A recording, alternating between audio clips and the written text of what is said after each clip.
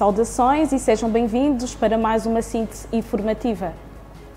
Face às mortes ocorridas em CAFUNFO, União Europeia pede encontro com o Ministro da Justiça e Direitos Humanos. Sic Detém Alegada Rainha da Droga Angolana. E para fechar, a Alemanha suspende festejos de Carnaval. A síntese informativa começa agora.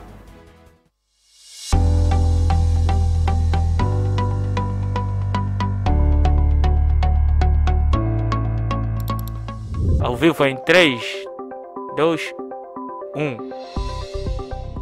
Sejam todos bem-vindos ao nosso especial entrevista. Produção de conteúdo digital, filmes comerciais, documentários, reportagens, cobertura de eventos e transmissão ao vivo.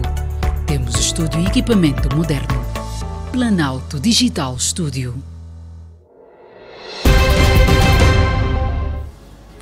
Face aos acontecimentos mortíferos de CAFUNFO na Lunda Norte, a delegação da União Europeia em Angola escreveu ao Ministro da Justiça e Direitos Humanos, Francisco Queiroz, deplorando os incidentes de CAFUNFO e solicitou-lhe uma reunião para abordar a questão. Diretamente escreve o portal da CamundaNews, que cita uma fonte da agência Lusa. A delegação da União Europeia em Luanda, em nome da União Europeia e dos chefes de missão, endereçou uma carta ao Ministro da Justiça e dos Direitos Humanos de Angola a deplorar os acontecimentos, recordando a importância das normas internacionais em matéria de direitos humanos e a solicitar uma reunião para abordar a questão diretamente com o Ministro, disse uma fonte da União Europeia, segundo o portal da CamundaNews. A fonte escreve, a CamundaNews assinalou ainda que a União Europeia mantém um diálogo regular sobre direitos humanos com as autoridades angolanas e a violência policial encontra-se entre os tópicos discutidos. Uma cidadã angolana identificada por Bibicha, de 40 anos de idade, tida como Rainha da Droga em Angola, foi detida ontem pelo Serviço de Investigação Criminal. A mesma e o esposo de nacionalidade nigeriana, também detidos, são suspeitos de traficar cocaína do Brasil para Angola e Namíbia. Com o casal, segundo o portal da CamundaNews, foi detido uma dezena de cúmplices. Como noticiado pelo portal da CamundaNews, o SIC suspeita que a referida Rainha da Droga seja a pessoa que mais drogas introduziu no território angolano e namibiano. Segundo as autoridades policiais, o esquema de tráfico era orientado a partir da residência do casal no município do Kazenga, que desde o Brasil davam as coordenadas em colaboração com outros membros do grupo. A droga era introduzida nas aeronaves da TAG e retirada já no aeroporto internacional 4 de fevereiro, em Luanda, com a colaboração de funcionários da Gassiste, empresa prestadora de serviços da TAG, já detidos também. A detenção do casal, segundo o porta-voz do SIC, Manuel Alaiwa, ocorre na sequência das investigações em curso. Obrigado por esta oportunidade de dizer que em sede de todo um trabalho de investigação criminal que estava a ser desenvolvido, a Direção Central de Combate ao Narcotráfico e o Departamento de Investigação Criminal do Aeroporto Internacional de Luanda, em sequência investigativa, tanto conseguiram então determinar a mandante e também a beneficiária de parte da droga que tem sido apreendida e que é retirada do interior das aeronaves para o exterior do Aeroporto Internacional de Luanda. A cidadã é designada Bibicha, de 40 anos de idade, é angolana e é tida a nível das lides do tráfico de droga como a feminina que presumivelmente terá introduzido no território angolano e namibiano mais droga.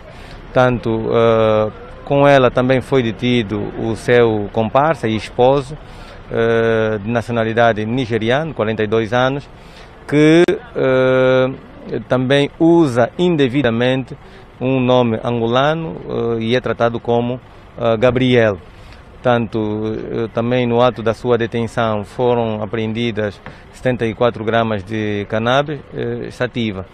Tanto esta ação é resultado de uma sequência investigativa em que envolveu 8 funcionários da HCIST, que já estão detidos, e um outro indivíduo que, através de um esquema devidamente delineado, subtraíam droga do interior das aeronaves para o exterior do aeroporto internacional de Luanda.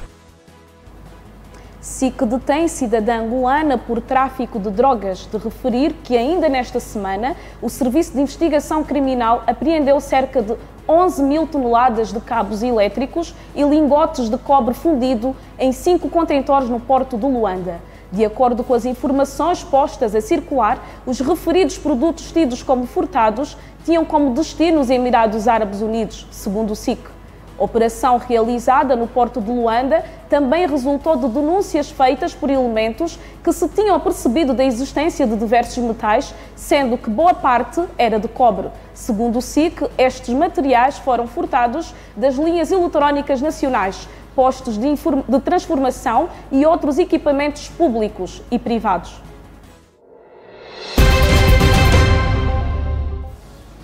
E para fechar, a Alemanha cancelou os eventos oficiais do Carnaval devido à pandemia da Covid-19, mas há quem desafie o confinamento para festejar a data, como nas ruas da cidade de Colónia, esta quinta-feira, onde a festa é tradicional. De recordar que em 2020 o país também havia suspenso os festejos de Carnaval em algumas localidades, mas em 2020 não foi por causa da Covid, mas por causa do mau tempo.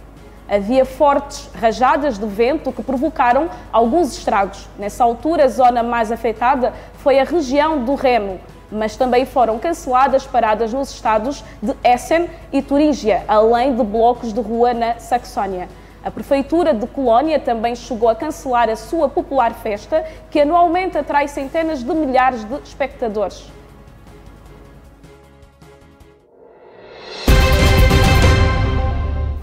É o ponto final desta edição informativa. Caso queira rever outras informações, acesse o nosso portal da CamundaNews. Boa tarde e até amanhã.